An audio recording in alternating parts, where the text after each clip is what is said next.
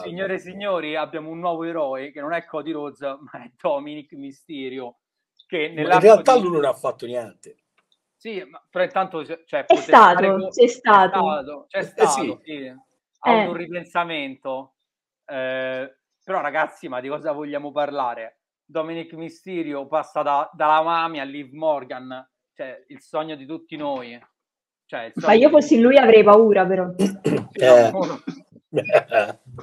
Mo lo spezza, però. Le prende, sì. Io non la vedo benissimo. Però ragazzi, questa doppietta, chiamiamola così, è molto di più rispetto a tutto quello che abbia mai vinto il padre in tutto ciò, cioè rispetto al resto del Mysterio maggior successo. Però io, per spiegare, partirei da una persona che è veramente esperta di queste cose, di cronaca nera e di cronaca anche rosa, che ci può dare questo tipo di introduzione. Io partirei ovviamente dal nostro cuore rosso che batte sempre, il Fiend.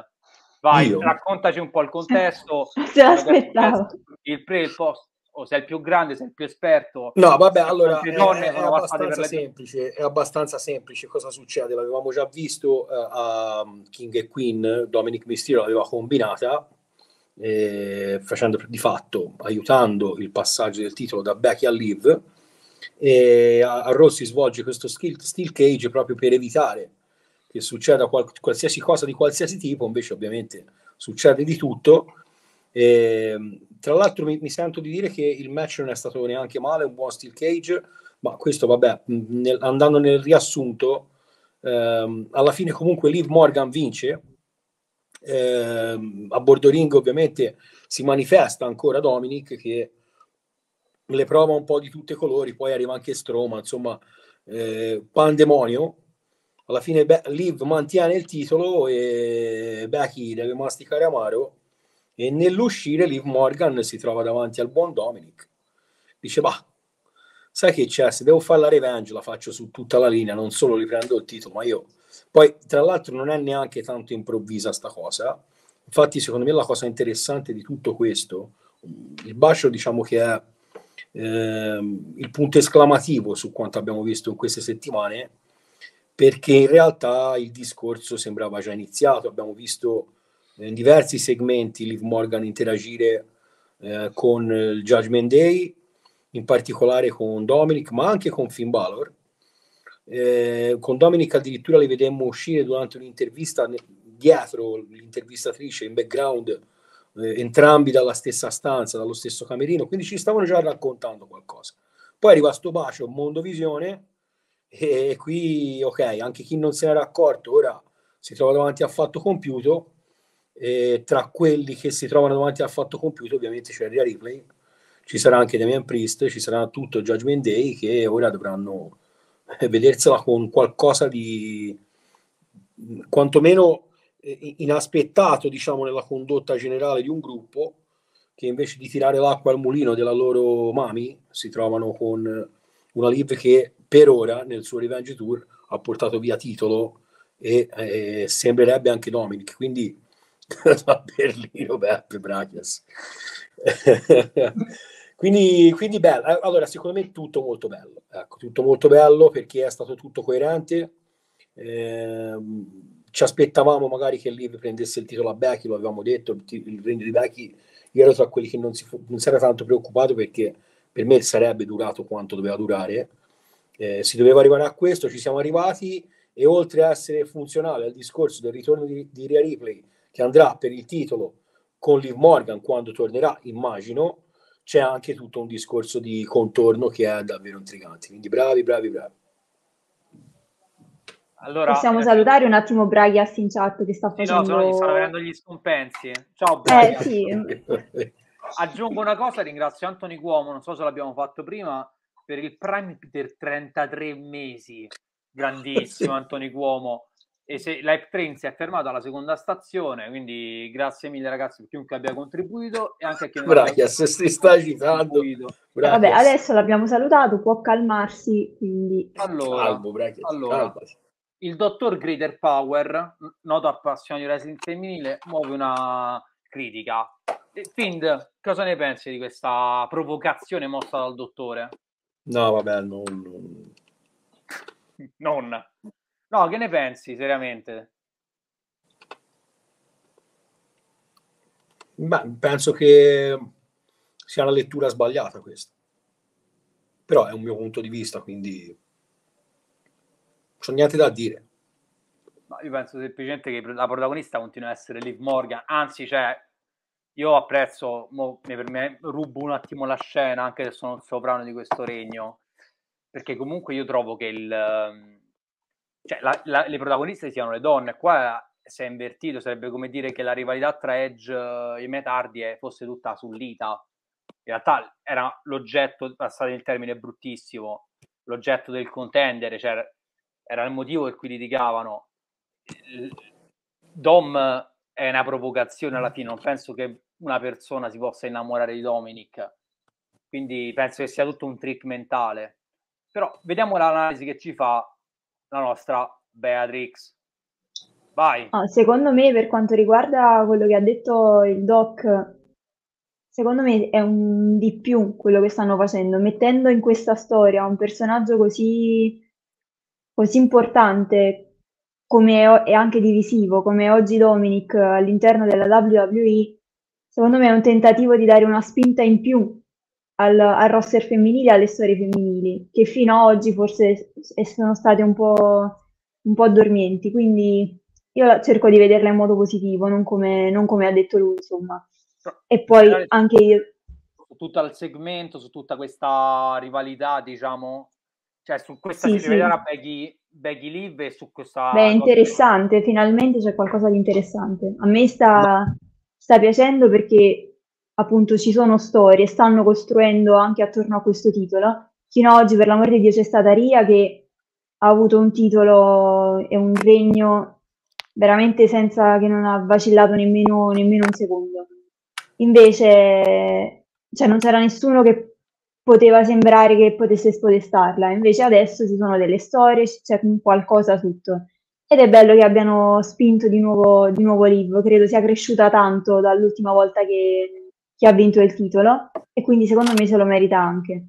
Poi hanno disputato un bel match nella gabbia e mi è piaciuto anche come l'hanno proprio costruito lo storytelling del match. L'unica cosa che un po' mi ha fatto storcere il naso, che è stato un buco in questo storytelling, e non so però se sia stato intenzionale oppure no, e ne discutevo con qualcuno di voi oggi e vorrei sapere anche il vostro parere e quello della chat, che quando è intervenuto Dominic aprendo la porta della gabbia, voleva far uscire Becky, quindi la sua intenzione era quella di far vincere Becky perché era quello probabilmente che avrebbe, diciamo, fatto piacere a Rhea.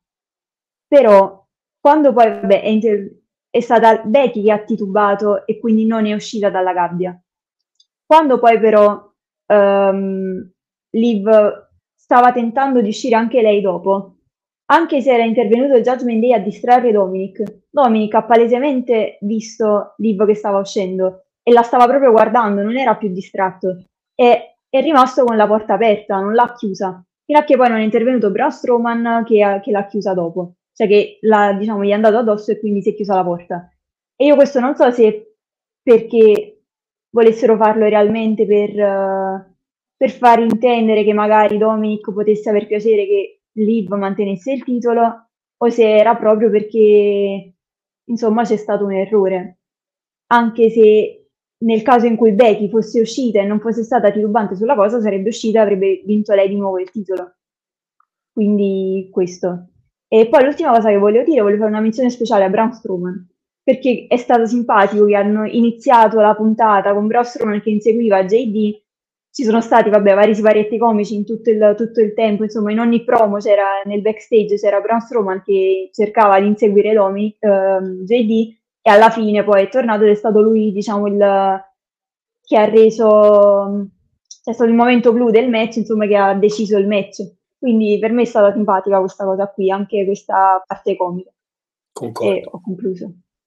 Io aggiungerei una cosa, cioè dobbiamo tutti capire come diventare latini, perché evidentemente è il fascino latino, come diceva qualcun altro, come diceva il buon Eddie Gay.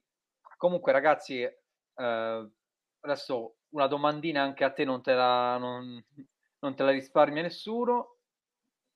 Secondo te la nostra Mami è sulla via del recupero? Quanto, anzi, a sensazione? Questo non lo so e secondo me non la fanno tornare subito, perché vorrebbe dire poi già arrivare al punto clou di tutta la storia, che appunto è diciamo, il rematch tra Liv, cioè non c'è stato nessun match, diciamo, la faida tra Liv e Rhea. Però per me ci sta che abbiano accelerato un po' i tempi anche con questo bacio per far capire un po' di più e per far andare già avanti. Stanno portando a lungo tante storie in questo momento, che sia quella dell'Alpha Academy e altre. Quindi per me che in questo momento abbiano accelerato su questa, a me io sono contenta, sono curiosa di vedere come andrà a finire. Quindi mi ha messo un po' di hype e finalmente ci sta perché nel roster femminile fino ad oggi, come ho detto prima, non hanno fatto assolutamente nulla. Quindi per me va bene, insomma, che abbiano fatto questo, però non penso che Ria sia già sulla strada del ritorno.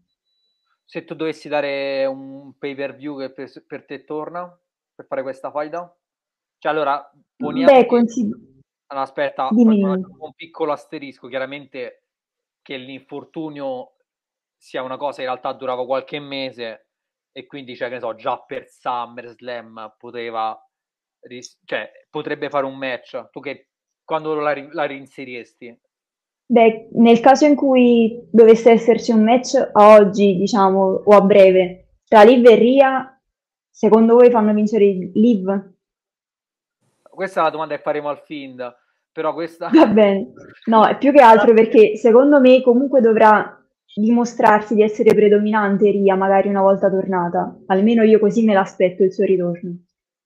E far già perdere il titolo a Liv e tornare il regno di Ria, secondo me i tempi non sono ancora maturi. Secondo me c'è ancora bisogno di questa storia per mezzo.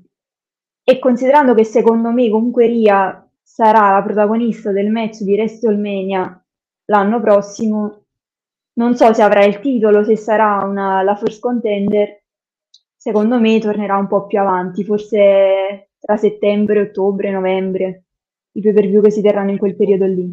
Lo vorresti un po' Una più cosa al indietro. volo, una cosa al volo, No, abbonamento di Mattia De Hitman, sì, 39esimo mese. Ma E... se interrompi però, Find, sei peggio di Ah, Fedez. scusa. Vai, vai, Ma ha vai. ragione, no, ha No, ragione, ha beh, ragione. no. Abbonamento di Devon 1989 che ha sottoscritto un abbonamento col Prime ed è lo Esatto. storico Mattia Hitman per un totale di 39 mesi. 39 mesi fa, Esatto. ragazzi, stavamo tutti chiusi dentro una Tantissimo. stanza, dentro casa a guardare queste live e Mattia E Hitman ci c'era. abbonammo tutti al buon Bardo. Esatto, fate lo stesso se non l'avete già fatto. Momento Volevo dire passato. una cosa su Bea, sono molto d'accordo sulla sua prospettiva, diciamo, di tempi, come tempi. Ora c'è da sviluppare il backlash su Dominik, nel senso che arrivi Ria subito, a me stonerebbe un pochino, quindi non so ovviamente a livello di tempi medici, perché quello non... Ricordo quando andò via si parlava di 3-4 mesi, però poi possono giocarci, nel senso non è che se le dicono guarda aspetta un altro mese perché ora va sviluppato questo, ma al netto di questo secondo me è tutto bene così, quindi credo che i tempi siano quelli lì, ecco, come diceva Bea. Poi vediamo, o magari torna veramente lunedì prossimo e fa cazziatone a Dom e nasce subito la rivalità, però anche a me piacerebbe un pochino più avanti. Ma secondo me prima del ritorno di Ria ci saranno altri ritorni. Ma Penso soprattutto che ci siano ancora in ballo penso Alexa Bliss, Charlotte non so quando tornerà, a che punto è anche lei con il recupero. Allora, la Bliss, Penso che ci sia altro se è implicata nel discorso esatto. Ancolaudi, cosa probabile, ma più che probabile mi viene da dire verosimile. Gli Esatto. ultimi QR code sembrano dare il 17 di giugno come data di possibile debutto, quindi sì, orientativamente se si parla di una ventina di giorni da oggi potrebbe sì arrivare prima Alexa, ma poi va visto dove vanno a collocarsi loro come gruppo. Certo, sì. allora, adesso deve parlare il nostro sul banco degli imputati arriva Dark Stark. Allora, che ci dice, dottore? Allora, premesso che molte cose le hanno già dette sia il film che Beatrix, no, allora, devo dire che questa situazione in generale comunque è intrigante perché appunto, come diceva il film, è da un po' che ce l'hanno fatta annusare a chi aveva un occhio più attento, no? Dominik e Liv che nel backstage escono dallo stesso camerino. Mi ricordo di una foto che postò Liv su qualche social dove i più attenti avevano intravisto che nella tasca del suo costume, insomma, c'era la bandana di Dominik. Esatto. Quindi comunque dei piccoli indizi li avevano messi e sinceramente io dopo aver visto King and Queen of the Ring, il modo in cui si era disputato il match, con Dominik che arriva, sembra voler far vincere Becky, però di fatto sbaglia i tempi dell'intervento e aiuta la vittoria di Liv. Io gli ho detto, vuoi vedere che veramente vogliono andare a parare lì?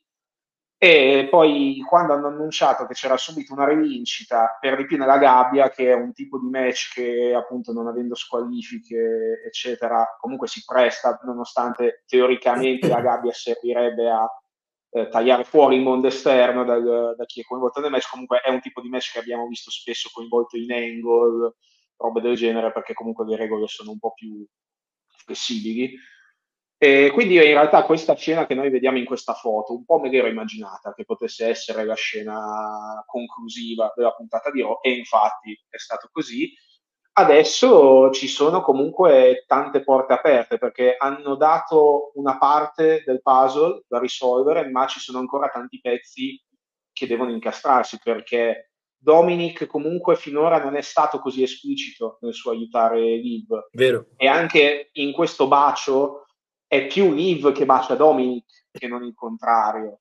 Quindi comunque secondo me per qualche settimana potrebbero ancora portare avanti una sorta di lotta interiore, diciamo, di Dominik su cosa, da che parte schierarsi, anche perché se noi ci andiamo a ricordare e sappiamo quanto ultimamente la memoria storica dello spettatore venga premiata dalla scrittura delle puntate, la relazione di Dominik con RHEA, perché di fatto quello era on screen, anche se poi nel corso dei mesi questa cosa un po' si era andata a smussare, fondamentalmente era iniziata con un enorme caso di sindrome di Stoccolma, cioè RHEA aveva pestato Dominik e suo padre, e Dominik era diventato il suo portaborse, insomma, chiamatelo come volete, però fondamentalmente esatto, era RHEA la figura dominante, quindi in questo scenario, anche a livello proprio di caratterizzazione delle, diciamo, sfumature psicologiche che potrebbero portare il personaggio di Dominik a mollare RHEA in favore di Liv,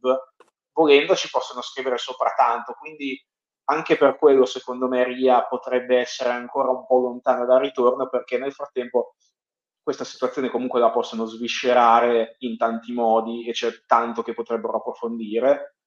E in tutto ciò bisogna considerare, secondo me, anche la situazione generale del Judgment Day, che lo abbiamo visto da quando è mancata RHEA, e lo stanno sottolineando tanto che da quando è mancata RHEA il Judgment Day sta iniziando a perdere pezzi o comunque a perdere unità di intenti, perché vediamo, cioè lo stesso Dominik anche prima di questa vicenda qui comunque lo avevamo visto fare comunela con Andrade, poi si è portato dietro Carlito, e Priest che sembra quasi troppo sicuro di sé del fatto di avere il titolo e dà comandi a destra manca, e sembra che sia sempre più vicino anche lui a in qualche modo litigare con il Finn Balor o il JD McDonald di turno. Quindi all'interno di questa stable in questo momento c'è un microcosmo di storie che si intrecciano tutte tra di loro alla fine, e ci sono tante strade che possono prendere e tante cose che ci possono ancora raccontare, quindi per me siamo solo agli inizi di una storia che probabilmente potrebbe portarsi per tutta l'estate, e per il momento quello che vedo mi stuzzica parecchio. E ultima cosa che aggiungo, che mi accodo a quello che ha detto Beatrix prima su Braun Strowman, fantastica questa mini trama, diciamo, interna alla puntata, ed è tra l'altro una struttura narrativa che non si vede spesso, ma che a me piace molto, quando in una puntata c'è una storia che parte magari all'inizio della puntata e te la ritrovi fino al main event, Sì. o magari qualche segmento in mezzo, quindi una sorta di trama Era una cosa che dell'episodio. Era una cosa che faceva molto di più Triple H. Vince McMahon, scusate. Cioè che la puntata, che ne so, si apriva, segmento, bla bla bla, e tutta la puntata si costruiva sul primo segmento.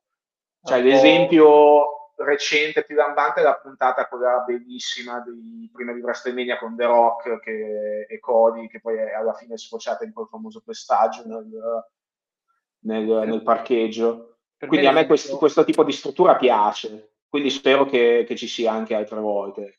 Sì, per me l'esempio più clamoroso fu quella in cui per tutta la puntata Dan Pierce andò a inseguire Roman Reigns per fargli firmare il triple threat, e finisce che la camera gira e vedi che sta con Paul Heyman. Cioè, per me quello libidine, come direbbe un grande comico. A voi piacciono le love story on screen?